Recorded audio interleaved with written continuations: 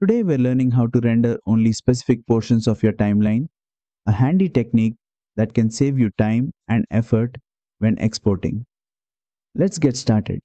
Begin by opening your project and navigating to the Edit page. On the timeline, locate the section you want to render. To specify the beginning portion of the timeline to render, right-click and choose Mark In. You can also hit the I key on your keyboard. Then go to the ending position that you want to render and right-click on the timeline. Choose Mark Out. Alternatively, you can also hit O key on the keyboard to specify the mark out position. This defines the section you want to export.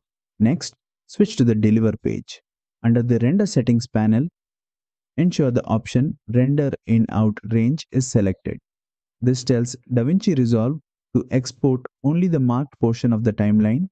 From here, adjust your render settings as needed, such as format, codec, resolution, and file location. Once everything is set, click Add to Render Queue, then hit Start Render to export the selected portion of your timeline. And that's it.